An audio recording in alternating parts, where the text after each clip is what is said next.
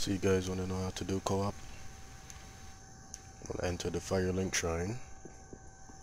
Head down here. Go to this old lady. Oh, how? All you need is 500 souls. And that's it. Ashen one. Beef. You place down the sign so someone else can summon you. Not sure if I can do it in here. Let's try. It's unlimited. Notice there's no numbers. Nope, can't do it in here, but there's some parts on the map where you can use it. So someone may summon you, and if you're successful in helping them, like defeat a boss or whatever, then you get summoned. Then you get then you get a reward.